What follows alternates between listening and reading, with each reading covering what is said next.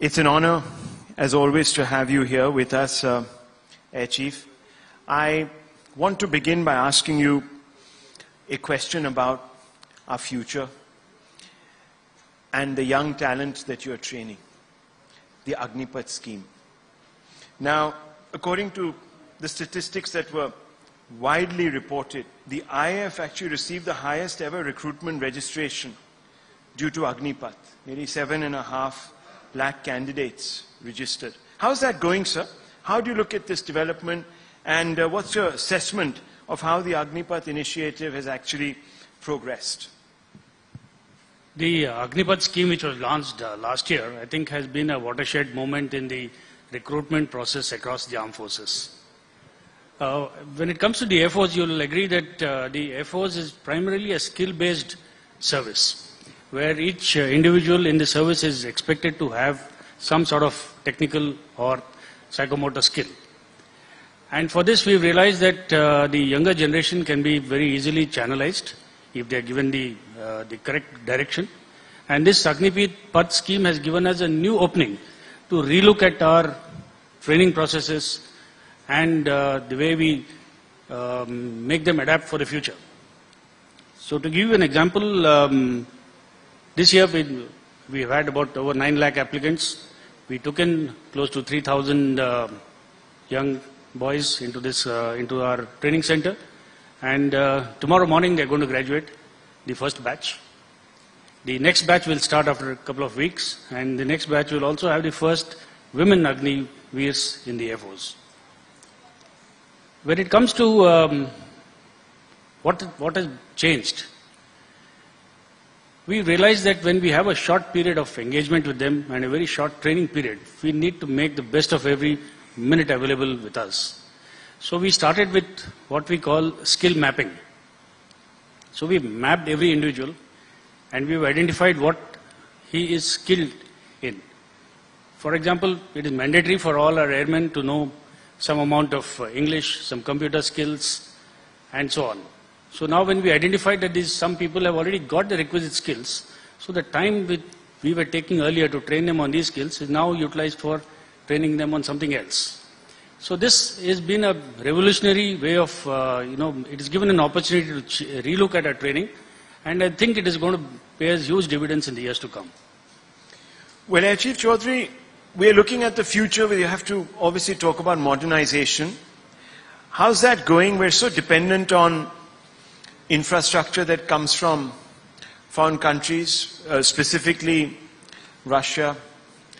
But there's been talk that we will perhaps be now manufacturing here. We're going to get engine technology from United States, the GE engines. And how's that going towards building Atmanirbharta? Indigenization, as we know it, is a mandatory step for achieving what is called strategic autonomy. And in particular, indigenization of defense equipment is something that we should continue to keep our focus on. And I think the steps that we have taken in the last few years have been very, very positive. When it comes to what the Air Force has done in particular, if I have to spell out the ABCs of indigenization, I will use the same abbreviation. We call it the ABCD of indigenization. A for acquisition, B for boosting, C for conserving, and D for developing. So when it comes to acquisition, you're aware that we have signed numerous contracts in the last few years. When it comes to the fighter aircraft, we've got the LCA already inducted. We've signed the contract for the LCA Mark 1A. We've got the helicopters, the advanced light helicopters, and the light combat helicopters. Similarly, the surface-to-air guided weapons, radars, and a host of other ground equipment and weapons are all going to be indigenized, and our acquisition is going to be based on indigenous equipment. The second step, like I said, is to boost the existing capability. You know, we had procured a lot of equipment and platforms in the last couple of decades, which at that time were top of the line. But as time has gone by, we need to continuously upgrade the equipment. For example, the Sukhoi 30. We have now equipped it with the BrahMos, with the Astra missile, with our own homegrown electronic warfare equipment. So also with the other fighters like the Mirage 2000 or the MiG-29. The helicopter fleets have all been upgraded with indigenous equipment. Then comes the conserve part of it. We have equipment and aircraft which are almost half a century old. But we need to keep them going because they are still very potent. Conservation of such old equipment, particularly where the OEMs, most of them are foreign OEMs, they have shut shop many years ago. Spares are hard to find. So we had taken up this process of indigenization of these spares some years ago.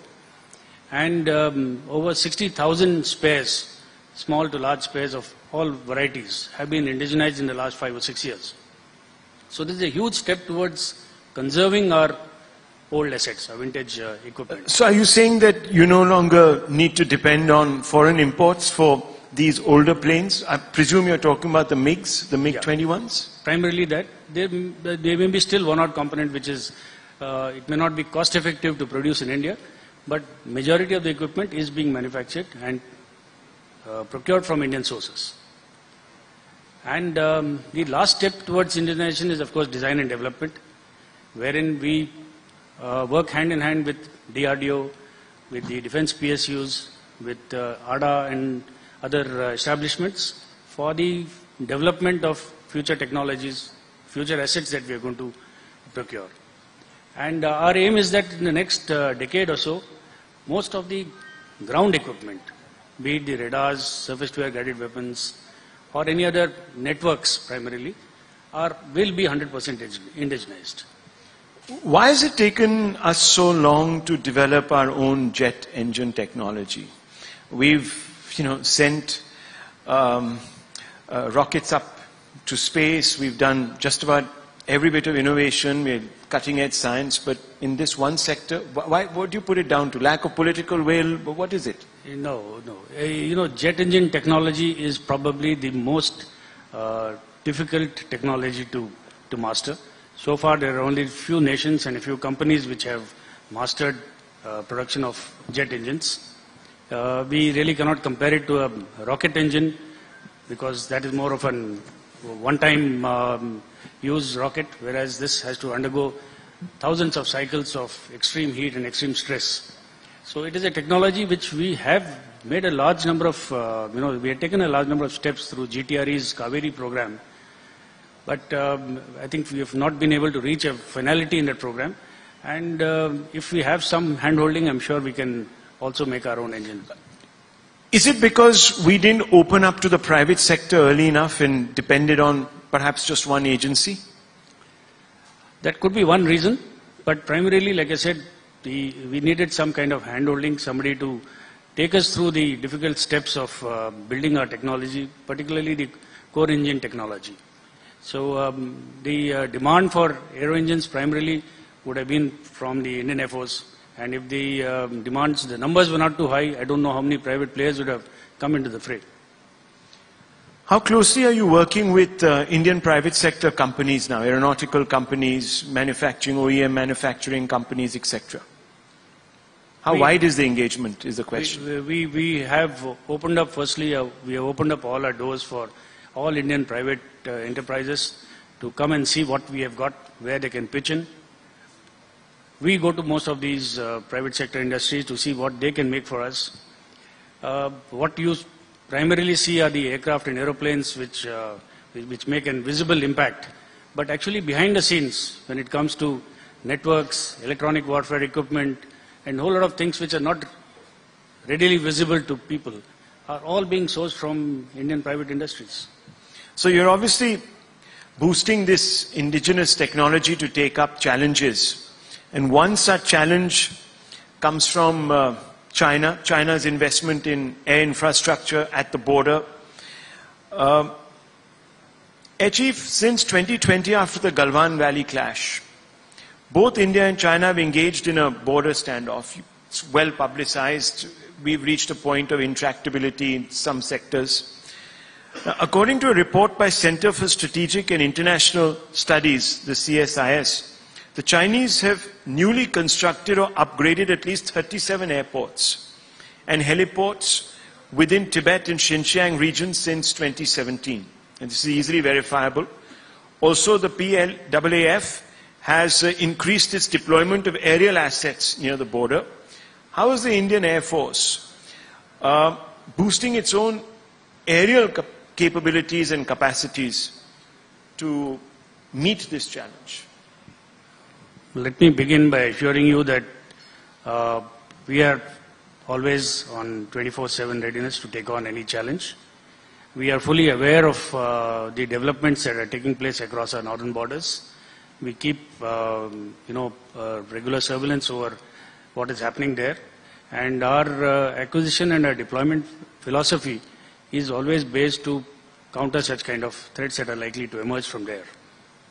After the Galwan crisis in 2020, our primary aim was to enhance our surveillance in that area, to actually see what is happening across the border.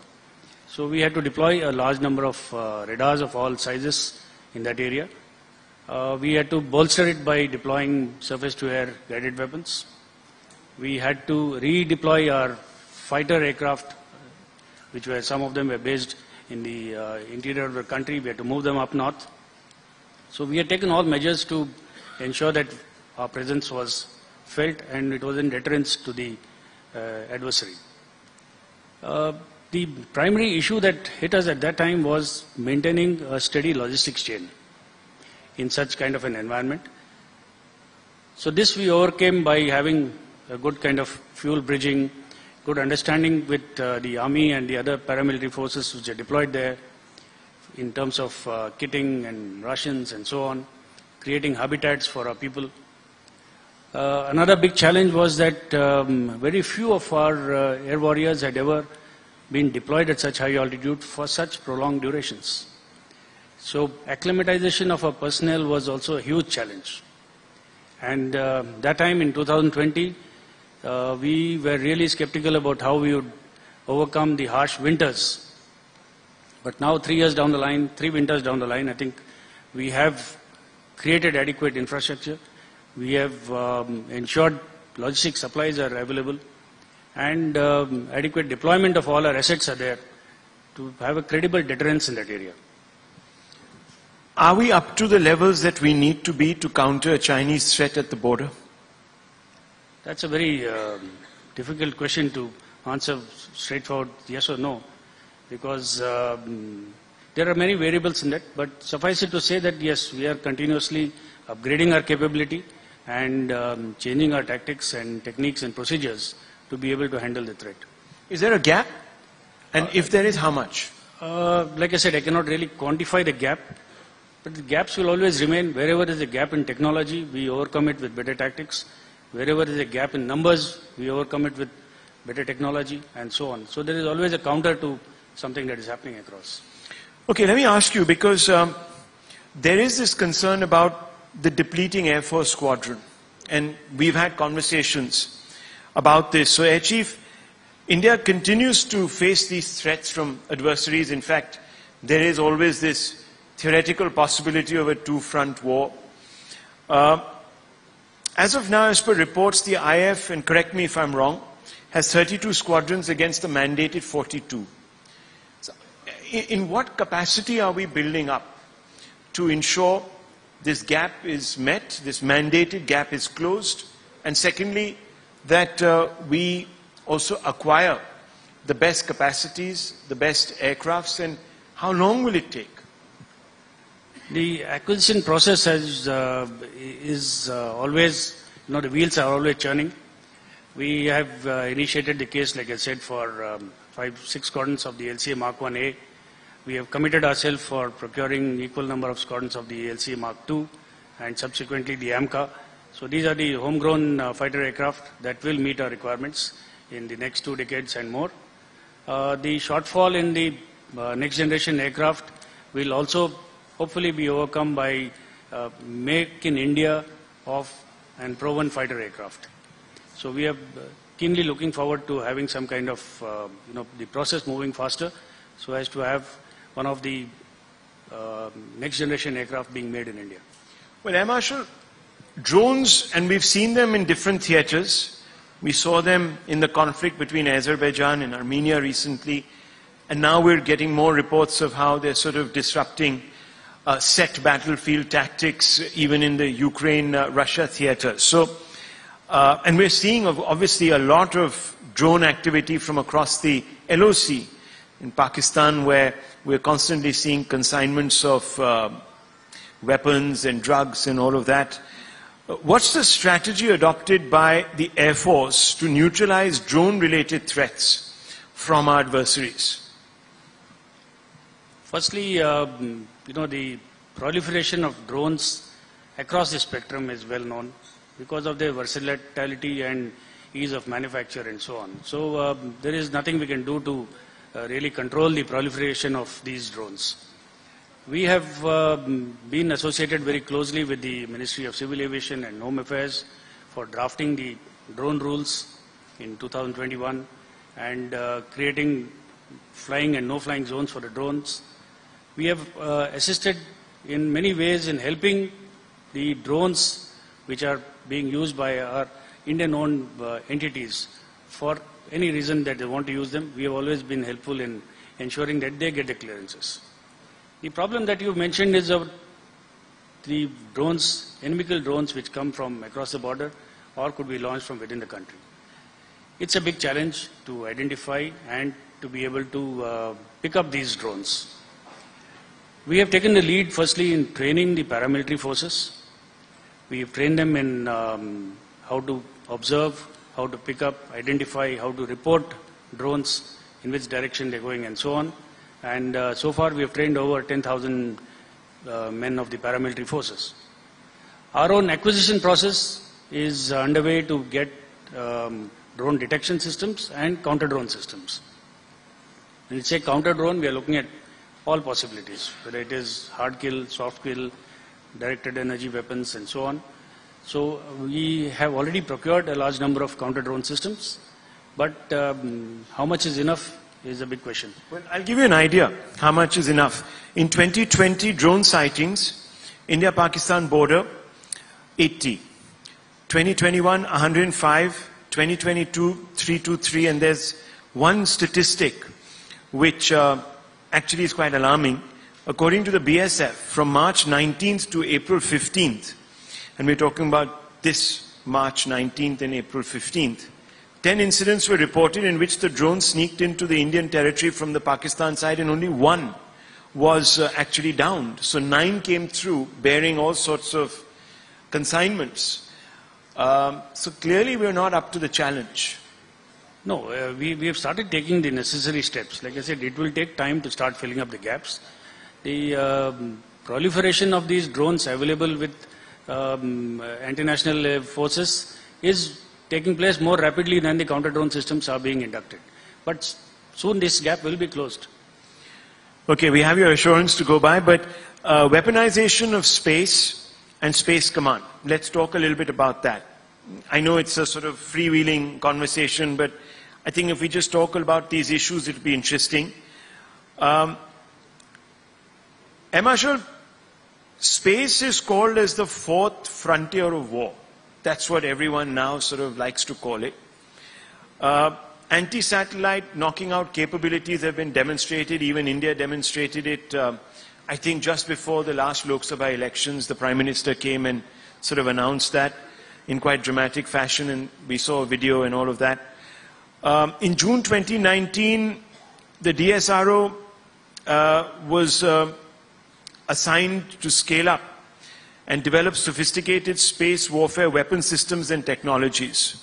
My question to you is, how is India enhancing its technical capabilities to deter its adversaries from, in one sense, colonizing outer space? Space will always remain congested, contested, and coveted. Yeah. Yes. So everybody wants a share of the pie, of the space pie. The spacefaring nations are contesting for spaces in every orbit. Everybody understands the dependence on space-based assets is very large, not only for civilian purposes, but for military. The Air Force, for example, depends very largely on space-based assets. And we are also cognizant that denial of any space-based application is going to disrupt the way we function to a very large extent. So it is true not only for the military, even for the civil, because we are growing more and more dependent on space-based assets and applications. So protection and defense of our space-based assets is going to be quite important for us, and this is something that we need to start planning for. When it comes to space control, again, most of the spacefaring nations would seek to ensure that they retain control over space-based assets, to be able to have your own assets in place at the time and place of your choosing, and deny the same to the adversary. So that is the ultimate aim that we should also be looking at, to have at least limited space control over our area of interest. What's the current status with the formation of the Space Command? Because to do all of this, you'll require some sort of... See, we have taken the first step by setting up the Defense Space Agency. It's a tri-services setup, led now for the time being by the Indian Air Force. And as the space assets grow and our capability and our prowess grows, I'm sure this space agency will also continue to grow and morph into an ultimate space command sometime. Well, let me just quote you, because you said the race to weaponize space has already started. And the day is not far when our next war would spread across all domains: land, sea, air, cyber, and space. So we'll talk about cyber in just a few moments. But on the question of space, how have we, in some ways or the other, indemnified ourselves against attack from the heavens, so to speak? We all understand that, like you mentioned, in any multi-domain conflict, a weakness in any one domain can be overcome by strength in another domain. So as long as we anticipate where our likely weakness is, and we acknowledge that we are not so strong in some domain, then we continue to focus our energies on another domain which can counter this. So that is how it is, the game is played out all the time. Let's talk a little bit about artificial intelligence that has brought transformational changes in the working really of all forces and perhaps in society around us. What role do you think that AI would play in meeting the future objectives of the Indian Air Force? I mean, there are AI-related technologies already there. There's the UAVs, there's UCAVs, and the like. We have recognized the importance of AI in every field.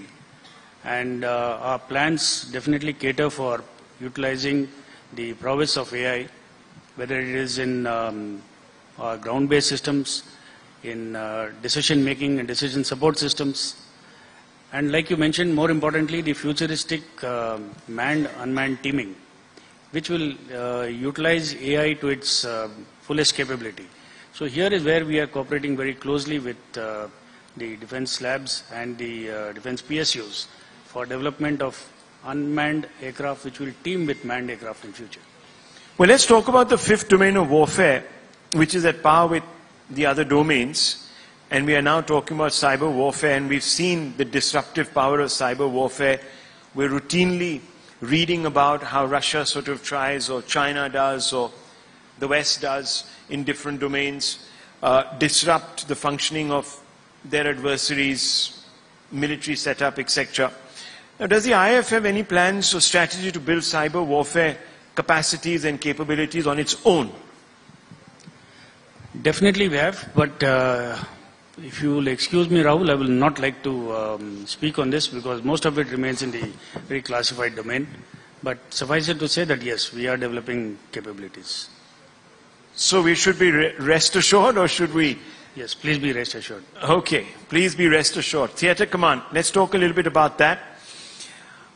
Marshal, let me take you to the theaterization of the armed forces. With the evolving nature of warfare, the late CDS, General Bipin Rawat, envisaged, and he talked about it very passionately from this stage, an idea of theatre command. Now, there was talks of setting up 4 theatre commands, in which the first wave involves the creation of Air Defence Command, and Maritime Theatre Command. In July 2022, you said that the creation of Air Defence Command would be counterproductive because air defence operations are inextricably linked with all offensive operations, unquote. What's the best possible solution that you could offer to perhaps effectively optimize our resources? There is no doubt that integration and jointmanship is the way forward. And here I must assure you that we are working together with the other two chiefs, with the CDS leading the way. And we have been weighing every option that is available to us. We're weighing the pros and cons of every option. And it may be a bit premature to even announce or say what options are being decided, because we'll wait for them to be crystallized before we make it public. But let me assure you that work is in progress and something should crystallize soon. So, Marshal, you're saying that you no longer think that it would be counterproductive? No, I stand by what I said that time, that an standalone Air Defence Command is counterproductive, because we really do not have the assets to segregate between what is going to be used for air defence or for offensive ops or any other operations. Considering the versatility of our platforms and the flexibility that air power offers, it may not be, and the kind of resources we have today, we may not be in a position to create a standalone air defence command. So that is what I had mentioned last year. On the final subject of arm imports, now, according to SIPRI, which is the Stockholm International Peace Research Institute, India continues to remain the biggest arms importer. Between 2018 and 2022, India accounted for 11% share of total global arms imports. Russia accounted for 45% of India's imports. It saw a significant decline in share of total Indian arm imports from 64 to 45%, as we know. Shouldn't India start focusing on diversifying its arms import market instead of relying on just one country or perhaps another two? No, the solution to this lies in getting Atmanirbhar. And it's an unfortunate pole position that we hold for being the largest importer. And we should get away from it by manufacturing our own arms within our own country. So the solution lies there and not in diversifying the vendor base abroad. So if I were to ask you, layman question, where should we really focus our energies first in this context? What would you say? I think we have now the academia, the industry, the private public sector, the research labs, everybody are now, I think, working in concert today. We understand that maintaining and gaining of strategic autonomy is very important for us. The ongoing conflicts in Europe has also taught us that long wars will necessitate that we have to be completely self-reliant. So I think all our energies are focused there, and we hope to see that we will come down from this 11% figure very shortly. Well, Air Chief, it's been lovely speaking to you. Thank you very much for being a part of this gathering here, and thank you for the full house. Everybody, thank you very much for your patience. Thank you.